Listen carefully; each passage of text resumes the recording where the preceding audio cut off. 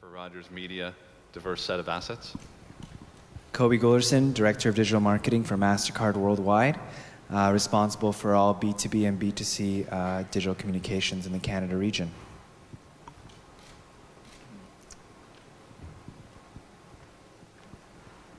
So just to kind of set this up, at Interbrand we really believe in two fundamental things about brands. The first is that brand is the most important economic asset that a business owns.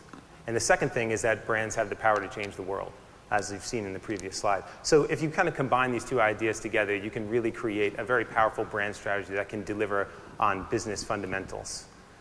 Those real behaviors that we're talking about driving, and when we align them with business strategy, are really three things. One is driving choice.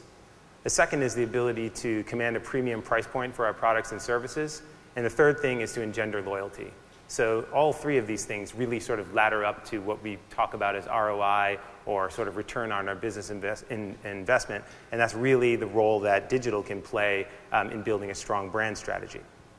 As we mentioned before, there are a lot of tools at our disposal today. We tend to get focused on the current shiny penny or the new tool that's out there. There's a lot of problems with focusing on tools before we think about changing behavior. The least of which is this idea that people are afraid of tools, they're afraid of the investment in tools, they might not understand the tools, so we start to relegate those responsibilities to different parts of the organization, and we lose sight of the customer. The notion that behavior at the end of the day and creating influence is really what we're after. So for today, we're going to kind of flip these things around and not talk about tools, and we're really going to dive a little bit deeper into behaviors so we can start to think about how to think about digital in a different way. At Interbrand, we think about brands this way. So you're probably familiar with our Best Global Brands report that we publish every year. So it's a ranking of the top 100 brands in the world. And underneath that ranking is a framework called brand strength. So it's sort of the DNA of all strong brands as we see it, and we've studied it over the years. There's a couple of interesting things about this framework. The first is that from a digital perspective, a lot of brands think that presence is the key to building a strong digital brand strategy. So to be everywhere is to be a great digital brand. But as you look here, there's sort of 9 other dimensions that often get overlooked about the quality and the experience around our digital strategy. The second interesting thing about this framework is it's both internal and external, because strong brands start on the inside. So we often don't talk about digital strategy as starting inside the organization, or that internally, that's half of the social media equation is actually connecting the people inside the organization with the people outside the organization. So it becomes a pretty powerful framework to think about digital comprehensively. So we did that, and in this past year we did a study of about 800 leaders of digital strategy within some of the world's biggest brands to understand exactly where they're struggling with digital in their own opinion. So what we did was we pulled 4 of the findings from that study. It's published today on our site, and also there's a printed version of it around the room on some tables that you can take a look at, or visit our site to learn more about the details. But essentially, these were the 4 big findings that we wanted to share with you, to not only share, but have our panel help us work through how they're dealing with some of the biggest challenges in delivering sort of world-changing brands today from a digital perspective. So the first finding is really on the internal dimension of commitment. The finding here is really 1 in 3 claimed that they have an inadequate amount of resources dedicated to the company's digital efforts. So if you're representing digital for a large brand, this probably rings home. If you are in the service of large brands, this is also very important to note that working through this sort of internal issues is really key to delivering on a powerful strategy. So with that, we're going to talk to Rob over at Bloomberg to see how his company is dealing with commitment inside of their organization. Thanks. That's the green one at the top. Hopefully I get this right. So again, my name's Rob Harles. I run social media for Bloomberg, which only a year and a half ago didn't exist. Bloomberg existed. I didn't exist in Bloomberg. But it raised a lot of interesting questions when I first got started. And one of the things, if someone knows about my background, is I've done social media at Sears Holdings. I was at ComScore. I was in McKinsey before that. And all those things kind of led me up to this point with Bloomberg, which is an interesting company. 30 years old, focuses very much on the financial markets. Not a lot of people have a clear understanding of the brand unless they're in financial markets or deal with money globally. But it's a very august brand. And long story short, the CMO of Sears had left Sears a number of years ago to go to Bloomberg. And this was an interesting point, too, which they didn't actually have a marketing organization either in their 30-year history. Mm-hmm. So you can imagine what it was like dealing with this organization that was very focused on the one thing, which is their jewel in the crown, the terminal. But coming in, one thing led to another. I was asked to join the company, and I thought what was really interesting about it when I first joined is I felt distinctly that we'd been here before. And sorry about the baby picture, but I have babies on my mind at the moment. I'm about to be a dad in a few weeks. So now I start seeing babies everywhere and think, oh, they're cute. I'll put those in my presentations.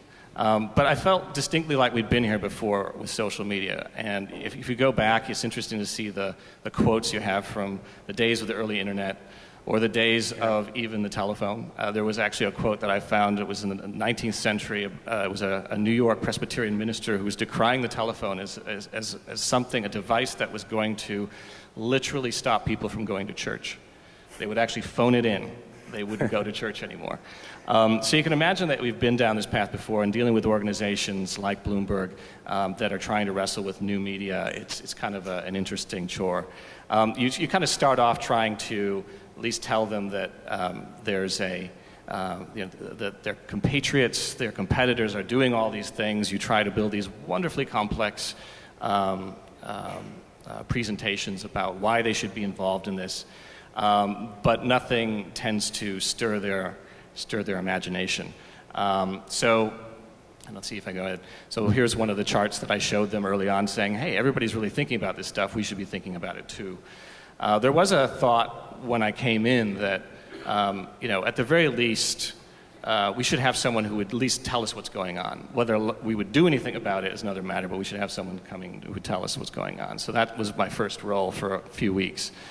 And then someone said something to me that was interesting, which was, it was the CEO of the company, said, you know what, take some time. Don't think about this as a revolution. Think about it as something else. Take some time to get to know people first, which in many ways should be the first tenet of social. Yeah. Right? Getting to know people. Bell should have gone off on that one. So I started thinking about it, talking to people, going around the organization, figuring out what was really important to them, putting my McKinsey cap back on, my ComScore cap, not even talking about social per se. And what it dawned on me is that if we were going to be successful within a company like Bloomberg in really driving social media, we would have to think about it not in terms of revolution, not even evolution, but as more of an infection. And so I know that's kind of a disgusting idea, but it's actually stayed me in good stead because as we thought about it, we thought about the business first, and then we thought about how we use social media to support the business. That's actually been extremely successful. And when I talk to people around the organization, I talk to them not in social speak, I talk to them in business speak, which is also a nice way to get their immune system down so that they're not attacking you. Thinking about specifically what their biggest issue is from a business perspective, and then trying to work to figure out how social media supports that. So I always say keep it real. Keep it in the context of the things that are important to the people you're serving within the organization, and then you can start doing things that will help what you're trying to further. The long and short of it is that if I fast forward a year and a half, and there are lots and lots of things that we measure. We measure every week. We have a scorecard. We started doing everything from the beginning as a way of proving out that there's value in the organization. But one thing we started doing is really putting it in the context of what the business thinks is valuable. And so we built this value chain, as it were, that we kind of goaltend and scorekeep. And everything from we're driving traffic to .com, which converts into advertising revenue. When we first started, we had less than 0.5% of traffic to .com. Now we're nearly at 6% of total traffic to .com. That can be converted and monetized. We even were able to do things with the sales force by teaching them how to use social media to go fish and drive leads that then turned into real sales. And nothing gets people's attention, certainly within Bloomberg, but I'm assuming most organizations, than saying we actually were able to sell something from the activities that we did. We may have been able to sell them anyway without social, but it would have taken longer or it would have been more circuitous. So, we've started thinking about this in the context of how do we actually drive value for the organization. So the thing I'll leave you with, and then we can talk about other things later, is I kind of stole this from Peter Drucker. It was about a business, and then I kind of bastardized the whole thing. and basically I said, he had said that the point of a business is to create a customer. What I would say is the point of social media is to create a customer who in turn creates a customer. And that's how we've kind of kept our religion going within an organization like Bloomberg. And with that, I'll pass it over.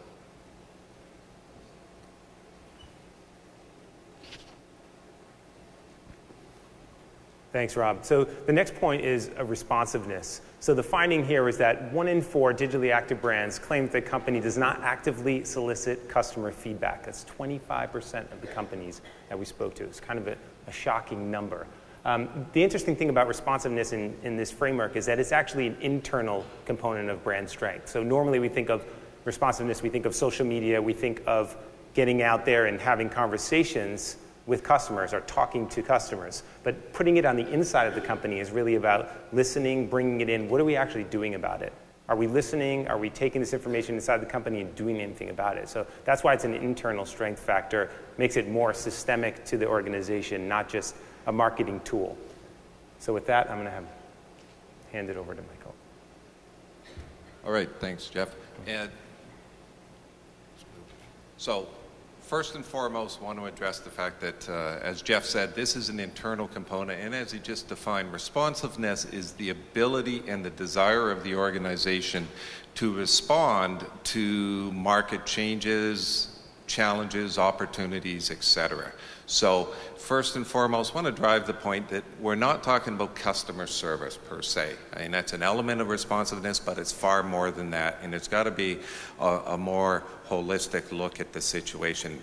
If we view the responsiveness and get the culture of the organization focused internally as a path to innovation and profit.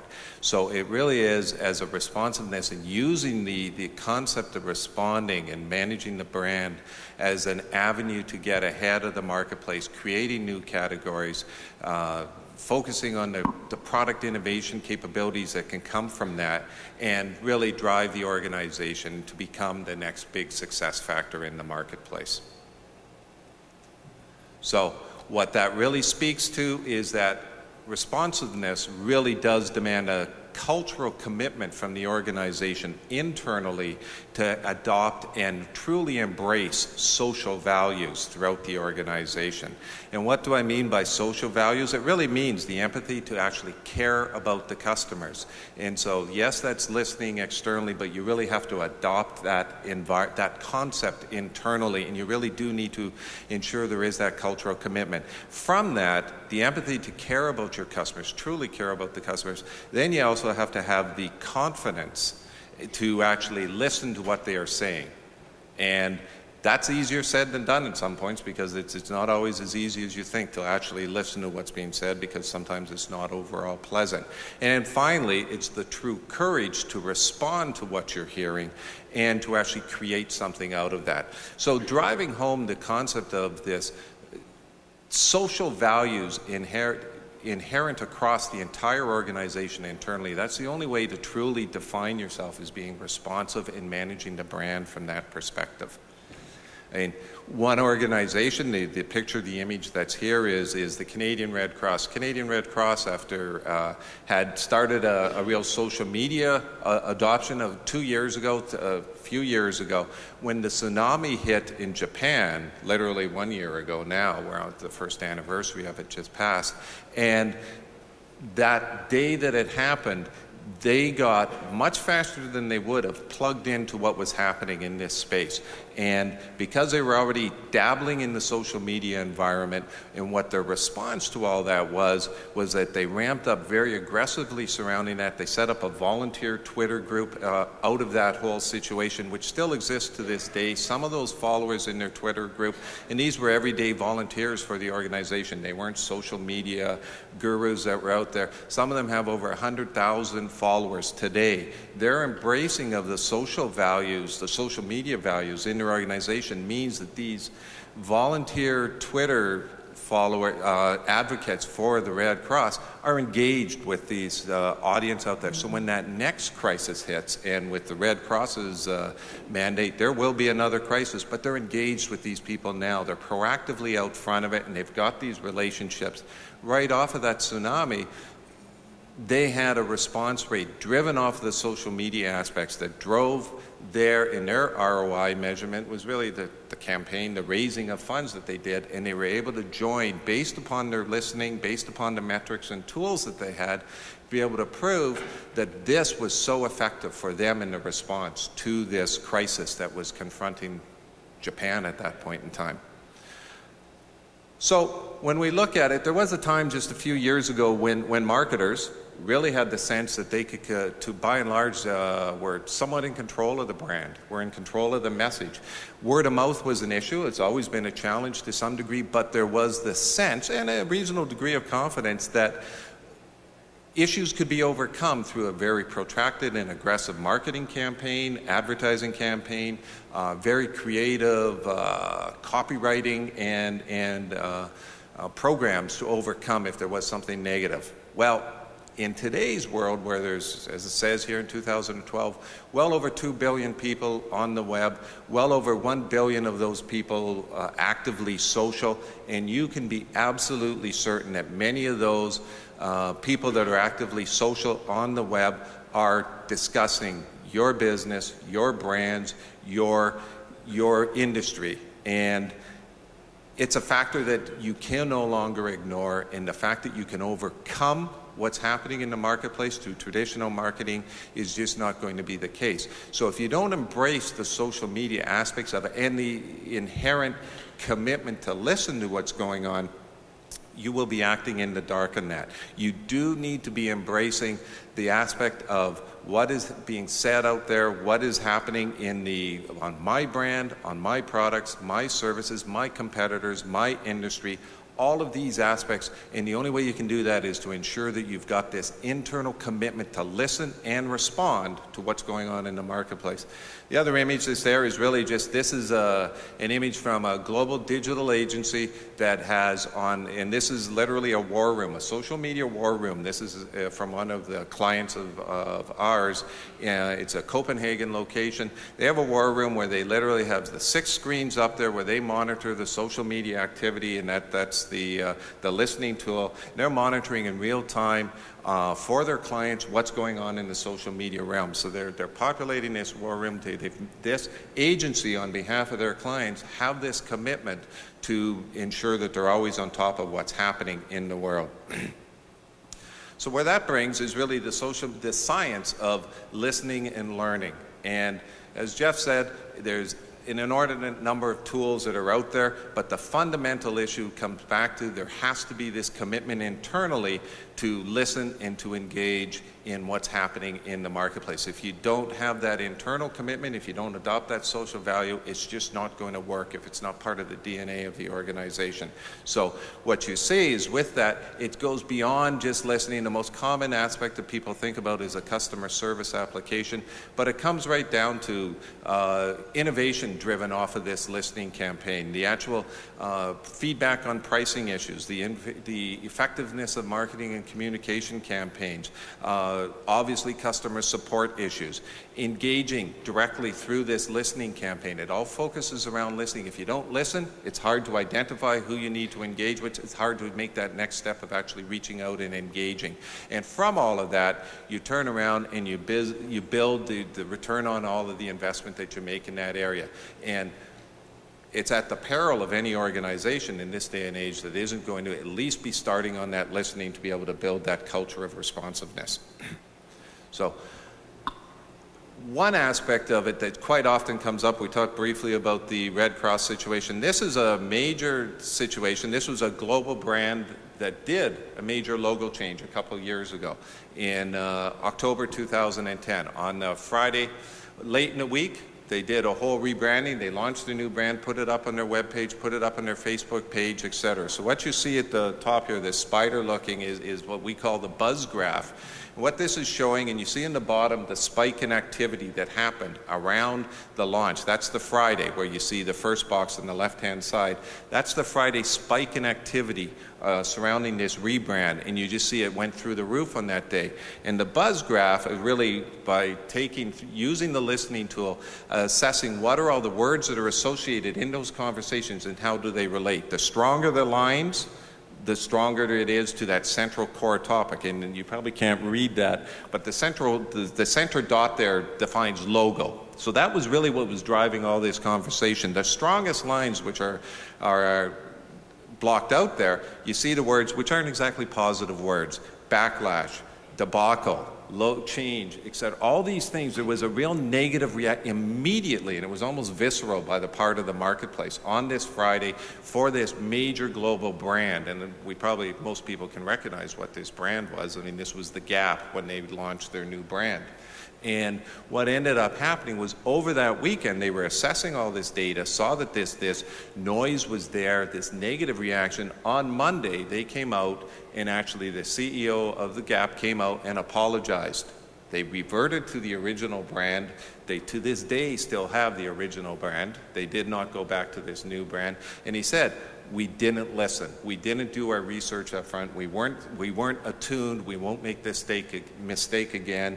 And this was a clear example. So you can see on that Monday, and that's what the next big spike, because it just caused a whole new flurry of activity where people are talking about backlash, revert, scrap, outcry, all these major words. These were the words that were driving the conversation, the common words in that conversation that's going on across thousands and hundreds of thousands of conversation in the social web that was going on. And it caused them, they listened and they responded very quickly.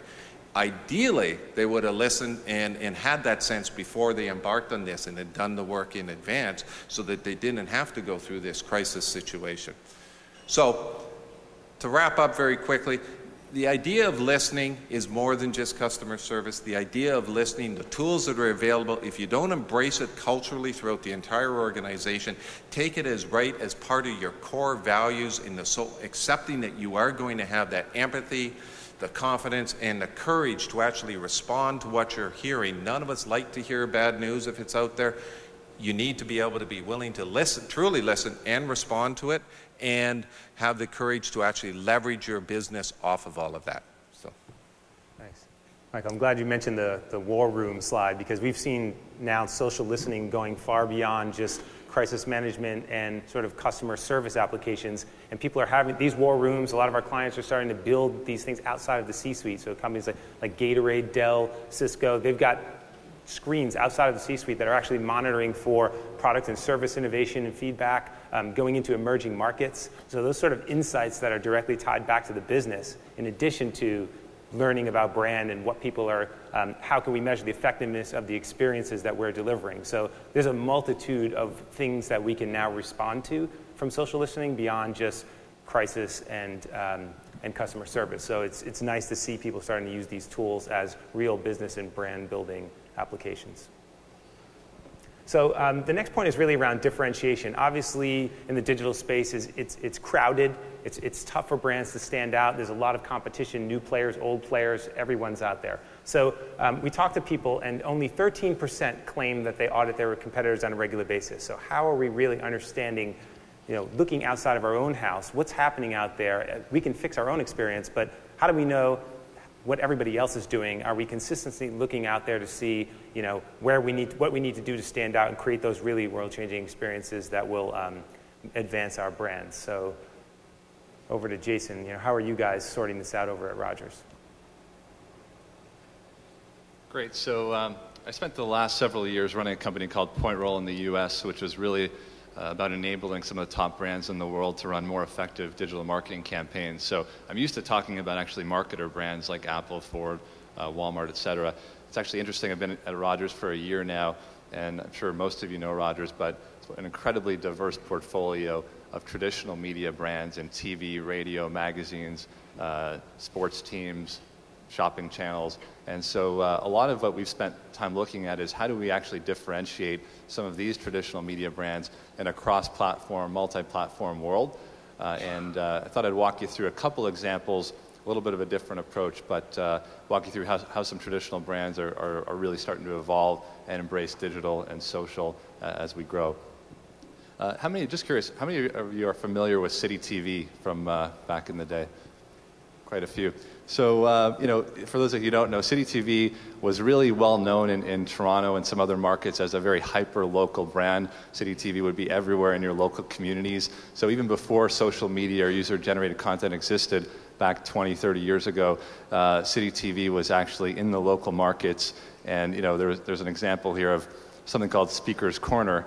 I'm not sure if anyone remembers this, but incredibly basic in the early days on the web. But this is really where you could go onto a corner of Toronto and actually go on camera, speak to the world, tell them what you were interested in, tell them what you wanted, share your point of view, and that was actually put up on TV. So, it's kind of interesting to see some UGC and some social before that even happened, and even Mike Myers happened to be on Speaker's Corner, I guess, at some point. But I guess, when you look at the future and how we've evolved and try to take this brand across channel, what we've tried to do, and Scott Moore, who runs Rogers Broadcasting, has really focused on taking City TV national, enhancing the brand to be much of a market leader, higher quality content from Hollywood, and also creating a lot more Canadian content, both original and adaptations of American successful content. So if we look a little bit forward, we've really broadened out where now in some cases upwards of 10% of the viewing of some of the primetime TV shows is online. We have tons of usage of local community type content where people are engaging while the shows are actually going on, like breakfast television in the mornings or City Line. We also have launched spin-offs around City News and some other areas. And we've taken all this cross-platform too. So one of our most successful apps is a social stream app where if you happen to be watching shows like The Bachelor or others, you can actually comment, and thousands of people will be chatting, sharing, tweeting, and so on at the same time. And a couple other examples. So what I wanted to focus on was something called Canada's Got Talent, which when I came back to Canada, I guess a year ago, I knew Americans were big on reality TV. I wasn't aware as to how much Canadians watched it as well. And so what we decided to do was create a cross-brand, multi-platform, content initiative called Canada's Got Talent. We weren't sure how big it could possibly be, but from the beginning, this was the first time, I think, in Rogers Media history where all the various groups sat together across TV, radio, print, digital, et cetera, to think about how do we actually build this out and leverage all of the various social and digital channels to make this a big success. So fast forwarding a little bit, this has now been the #1 most watched premiere in City TV's history, 1.5 million viewers. From the beginning, we actually, before the even show started playing, we were really deep into social, trying to generate interest in auditions. We actually had 20,000 auditions coming through the website and through a partnership with YouTube and through Facebook. And we even had a special partnership where people who auditioned on YouTube could actually get a spot in the final, and there's a special contest there. And it's just amazing to see that 20,000, believe it or not, working in conjunction with some of our American producers, was #1 around the world in terms of number of people submitting online audition submissions, even compared to the US. And so, huge engagement. I think what all this comes down to in my mind is a lot around engagement. Helping, how do you connect with that user across all these platforms? We actually see a lot more TV tune-in, TV viewing as it results from engagement online as well. We also really tightly integrated our sponsors, such as Tim Hortons and others, into this across all platforms, from product placement to social to others as well. And so just one example here of how we've tried to take this to the next level. It's been very successful so far, and you'll look for a lot more from Rogers on this front. The other thing I didn't mention is we've had hundreds of thousands of people download the apps, a lot of co-viewing activity, trending Twitter topics, and we actually had 700,000 people buzzing people off the show from their iPad app and acting as their own judge. And the cool thing there is it's not only a fun game, and we're working a lot on gamification and co-viewing and so on. We're actually tracking everything. So the second point beyond engagement is insights. We're tracking every level of detail that's happening in the social sphere, how people are engaging with these apps, using that to determine how we should drive programming in the future, how we should drive advertising, and so on. So a lot of this comes back to cross-platform analytics and insights. And the last point I wanted to leave you with was we also recently completely relaunched another big brand of ours called Sportsnet. Historically was a TV channel with a certain brand and a certain focus. We've completely relaunched it in the first fully five-platform brand in Canada across TV, radio, magazine, digital, mobile, with a completely new look and feel, completely new tagline across all the platforms called Fueled by Fans. And the reason there is when you look at differentiation in the competition, there's some great sports content out there, there's statistics, et cetera. We felt there was a real gap in the marketplace and did a lot of research leveraging the social sphere, digital sphere as well. And we found that there was a really unique place for more fans getting engaged with the brand, storytelling, involvement. There are a lot of fanatical sports fans in Canada when it comes to hockey and other areas. So this is a huge area of focus for us. How do we engage with those fans throughout the day, across different platforms, throughout the week, throughout the month? How do we target them with appropriate content, advertising, learn from that? This is part of an evolution, obviously. We still have a lot of work to do here in the social sphere and so on, but definitely a multi-platform area of focus. We also launched Sportsnet Magazine as part of that, and people said, it's a digital age, and you're launching a magazine, and I certainly spent the last decade or so trying to convince people to shift dollars from print to digital, but it's interesting when you're in a company like this and you see the power of all these assets working together. We've had huge success with Sportsnet Magazine with a Canadian bent, more of an engaged, passionate fan approach to content, tying in digital and socials. A lot of the story ideas come from fans, and the editorial teams are all deeply integrated for the first time at Rogers. So a lot more to come here, but I think what I would leave you with from my perspective is when we think about a multi-platform world, it's obviously the same customer, the same consumer.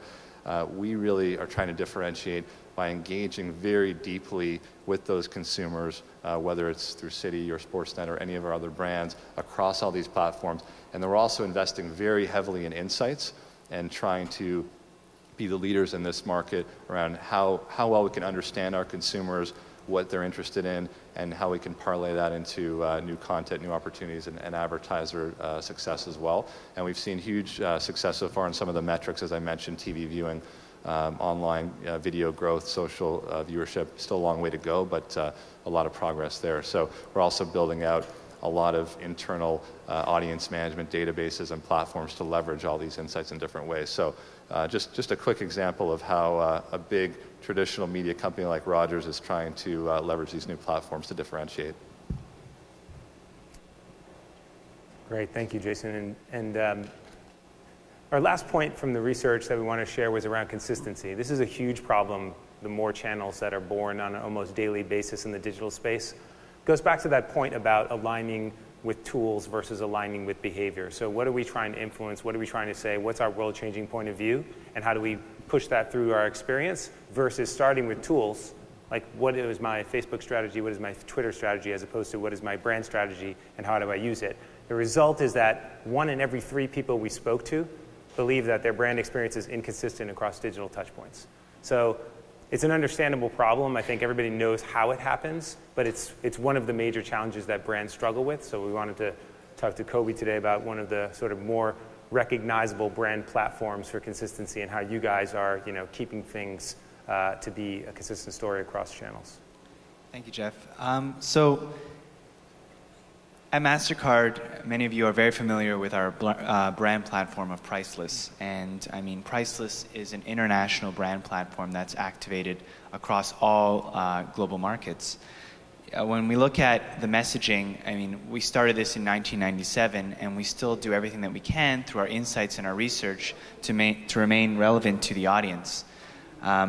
Looking back at how we've evolved, we've expanded, but in 15 years, we have to look at a way to continue to remain relevant. So when Priceless started in 1997, and for many years, it was all about commentary, about finding the pricelessness of certain experiences or certain things. And it's really evolved after 15 years later to become more about not just examining and identifying priceless experiences, but actually facilitating priceless experiences. And it's moved and expanded to become more than just an advertising campaign, but more importantly, it's informed and become a brand platform where it's informed our sponsorships, where we're involved in MasterCard Brit Awards or the Grammys or World MasterCard Fashion Week, where we are facilitating co-brands with other partners like Amazon, where it's actually where Priceless is driving product innovation, new developments, new partnerships. So it's really become something that's interlaced itself with all aspects of our organization. So if you're looking at digital, which is, 10 years ago, if you watched Jay Leno or you watched any programming on television, there would always be a homage paid towards Priceless in TV and radio, in all media types. And when you look at social today, Priceless is spoken about all the time. If you were to do a search right now on Twitter for #Priceless, you'd see tens of thousands of tweets where people are tagging their posts with Priceless. Sometimes it's video content, sometimes it's photos of their kids, people commenting about experiences all the time. So we're looking at these conversations that are happening in the social sphere, and we're looking at ways to continue to extend our brand into the digital space. And that's not just in English, that's in all global languages. And sometimes what's being spoken about isn't necessarily attached to our brand, and sometimes it is. So we're looking at ways to continue to extend Priceless into the digital sphere. So what I wanted to do is actually talk about 3 different platforms that we have right now in Canada that are relevant to talk more about what we're doing with Priceless and keeping consistency across all of our initiatives. So we recently last year launched Priceless Toronto, which is part of a 3-city program that is expanding globally around facilitating Priceless experiences with our cardholders. So at the high level, I mean, you're going to a game with your friends at the box at the ACC with Bobby Orr, or you're having a Priceless experience where you're going to the Boiler House in the Distillery District, and you are having a 5-course meal customized by the chef for you and only you, and extending to front row access to World MasterCard Fashion Week or backstage access. So we built a platform that allows us to facilitate with our cardholders Priceless experiences.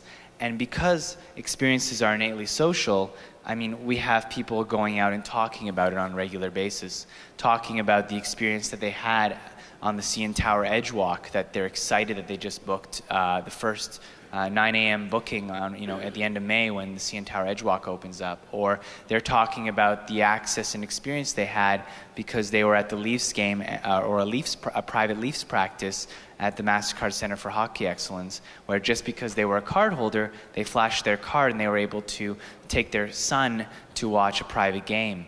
So we've really used a digital platform to create awareness for all these Priceless experiences, and then we take all those conversations and harness it through all of our social channels, be it Facebook or Foursquare or even Twitter, which is a big piece of the conversation.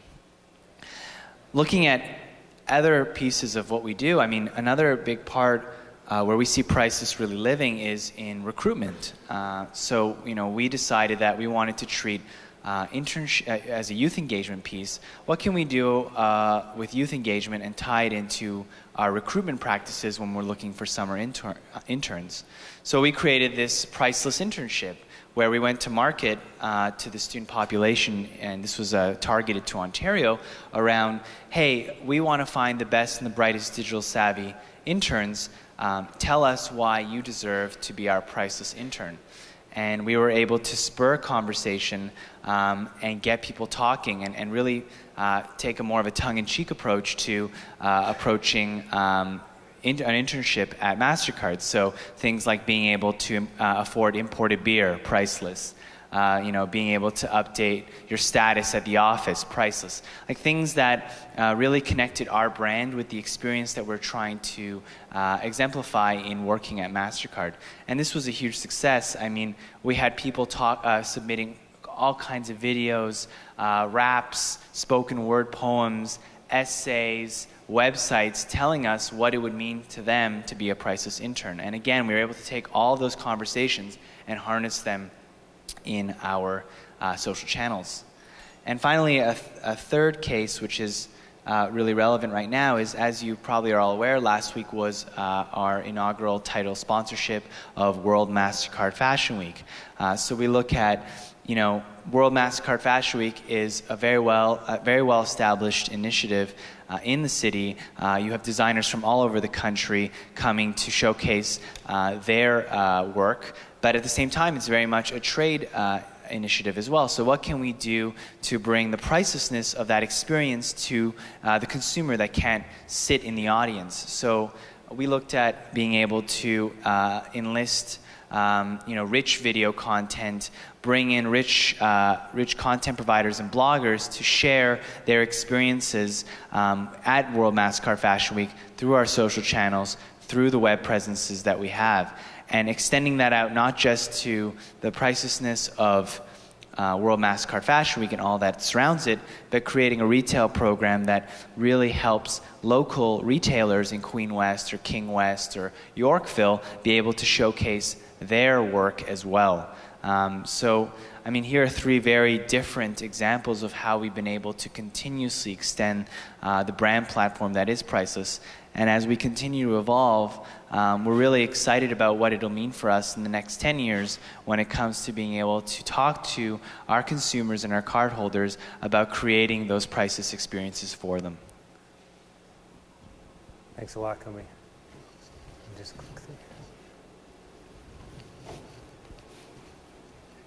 So really quickly, so we can get to some questions, just to sum everything up, what we've heard, try not to start with the tools. Let's think about behaviors before we dive into thinking about how we're going to use tools. Let's think about the behaviors that we want to understand and change.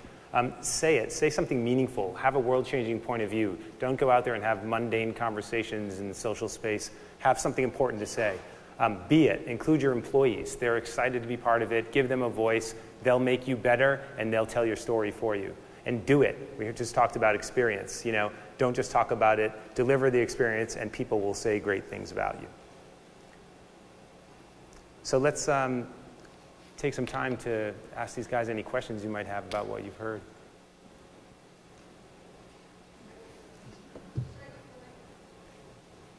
Yeah. Thank you.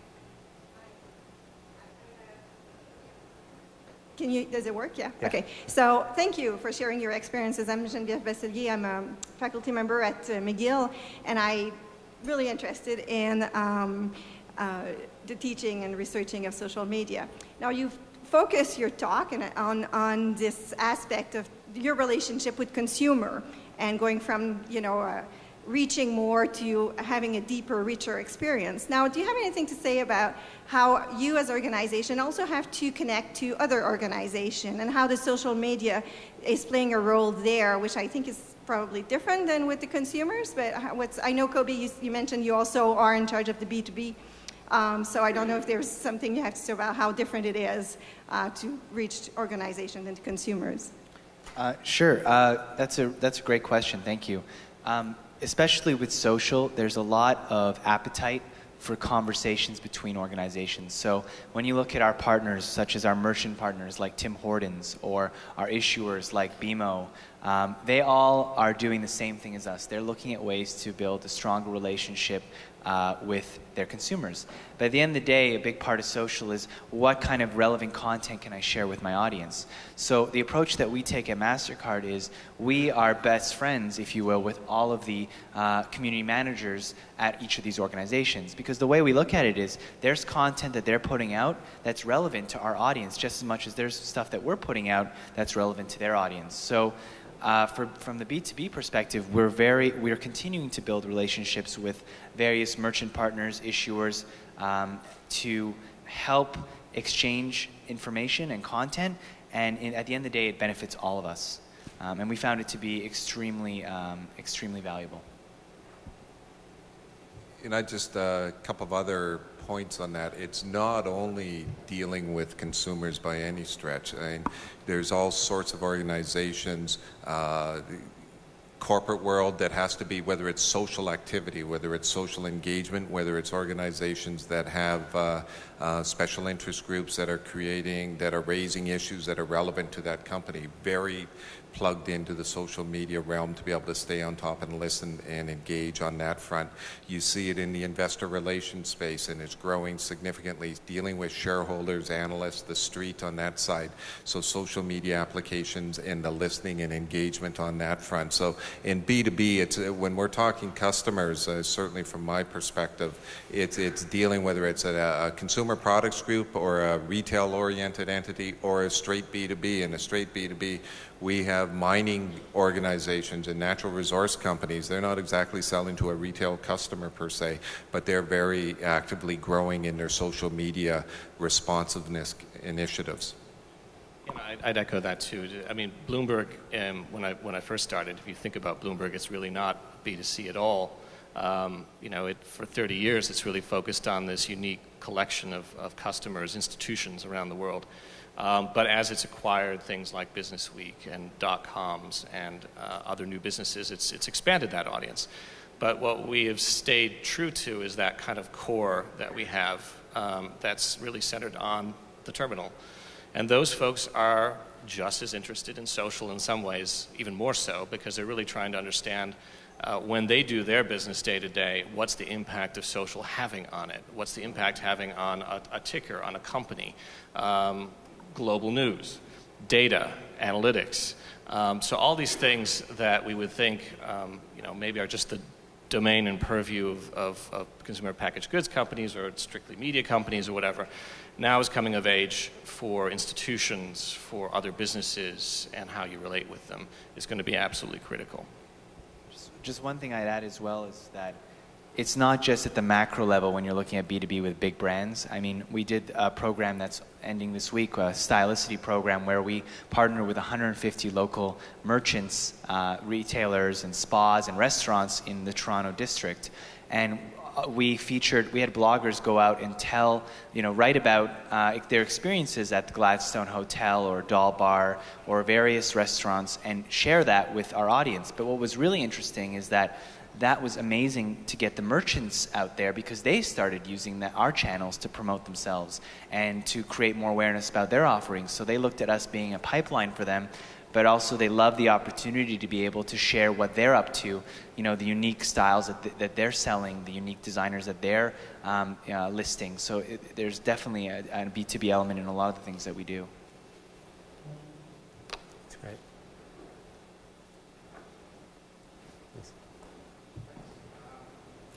Adam, I'm from an agency from Nova Scotia. Just a question, any type of research has a bias, any type of research, whoever is responding in it does not necessarily represent the customer. So I'm wondering if you have any inside information, what is the gap between the kind of research, the kind of information you get from social media, whether it's for Facebook or anywhere else, to what the real customer is in the retail marketplace? You guys hear that all right? Yeah, I mean, that's no matter what, social media is one channel, one avenue, and there's many channels within social media. So one of the aspects of any social media strategy is you need to really try to learn and understand where your audience is populating and where are they showing up. So that's a critical piece of it. But by definition, the more comprehensive your social media listening campaign, the more wholesome or fulsome your data set will be, and the more accurate your picture will be. And that, getting back to that, depends on if you're trying to do it piecemeal across the board and try to manually go out and do it. It's impossible to get that holistic picture. Not to be too self-serving in the comment, but the simple fact is that the services that actually, that's all that they do, that it's literally our products that we scan, we've got 60, 70 terabytes of data that we've aggregated across the social media world. This is something that no human could ever stay on top of that. So if you want a holistic picture, you need to try, and even then you need to set your queries and what you're looking for properly to narrow in. So it's a challenge. That's the challenge of social media, is trying to get that. But then you also have other avenues that people are still populating in. So yeah, I think we're on the verge of, I mean, people have talked about big data and all that this year. Trends aside, I think we're on the verge of really starting to understand how to kind of reconnect with our customers, whether they're B2B or not B2B. When I was at Sears, one of the goals I held myself to was if we could get and use social media data to make us feel less like this big behemoth company and more like the local shopkeeper, that would have been a huge win. So I would echo it with the same point, which is making sure that your data doesn't exist by itself is the best way to make sure you don't end up with a lot of apps. And that's the biggest challenge companies are going to have, which is taking this information, sifting through it, and figuring out really what matters now. And more than that is figuring out how you bridge all the internal gaps within an organization to make sure that data gets to the right people in the right time frame. Otherwise, it does have a shelf life, and it will go away, and it won't have any impact. And the only thing I'd add to that is what I saw in the U.S. We aggregate data from all different types of sources, and I saw that there wasn't one piece of data or research or insights that was a holy grail.